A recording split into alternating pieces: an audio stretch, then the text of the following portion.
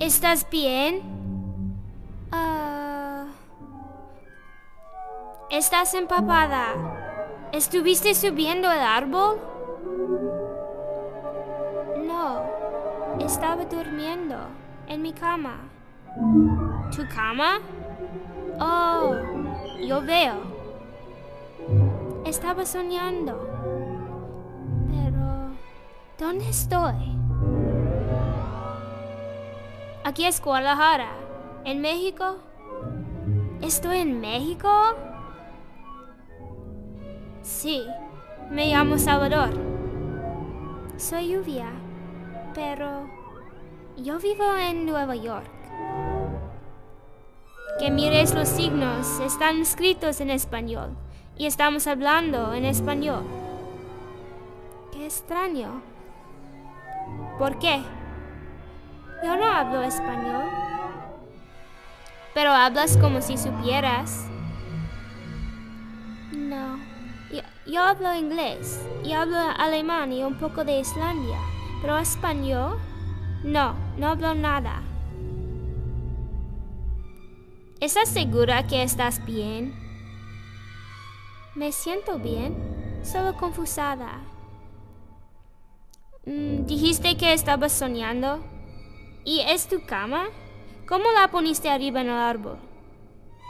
¿Qué? Oh, yo no sé. No lo hice. No exactamente. Estaba durmiendo.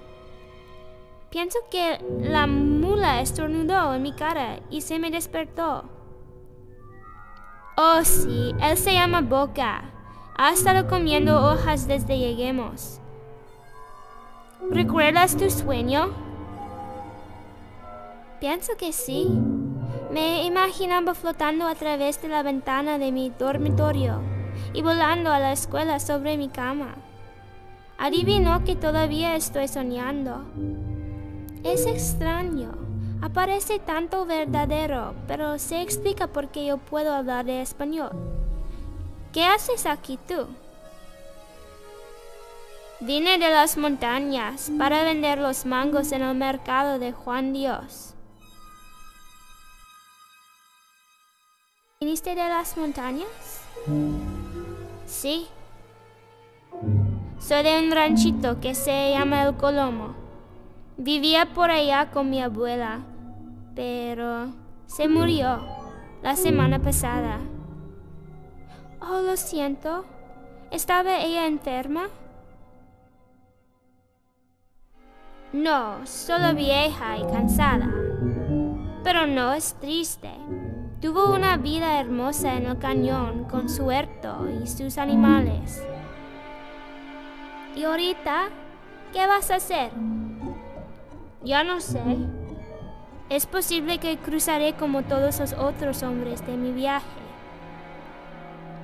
¿Cruzar la frontera? Sí, ¿no sabes cómo ir del norte?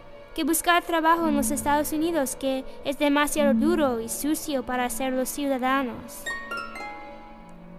Sí, claro, entiendo. Todos van, todos los muchachos. Las mujeres se quedan en el Colomo y crían los niños que nunca van a conocer a sus padres. ¿Por qué? ¿Nunca regresan los hombres? No, cuando han salido ya termina, nadie va a verlos otra vez, a menos que están muertos. Siempre puede volver a casa en una caja. Es terrible, ¿verdad? Entonces, ¿piensas que irás? No he decidido. Es muy caro que pagar a un coyote. Y porque todos mis mangos están podridos, no pienso que tendré bastante dinero. Oh, ¿los pudrieron? Sí, mira.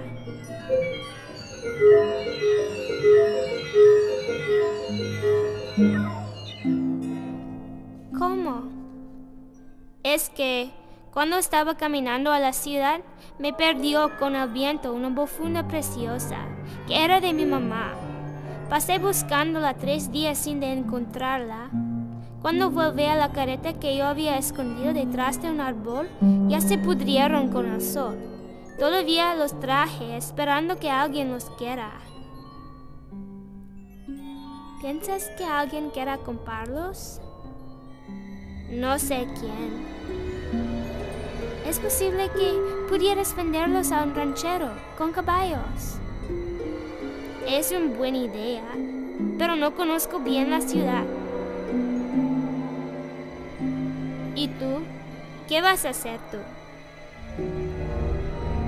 Pienso que debo tratar de regresar a casa. Hoy es el cumpleaños de mi mamá y quiero cocerla una tarta. ¿Cómo planificas que volver a tu casa? Todavía no sé. Ya no sé cómo llegué aquí. Dijiste que estabas soñando. Sí.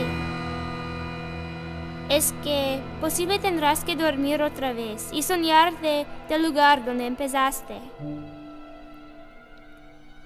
Pero si empecé dormida, todavía debo estar dormida y este debe ser mi sueño. ¿Apareces despierta? Me siento despierta. La mula estornudó y me desperté, asustada, y me caí en la fontaña.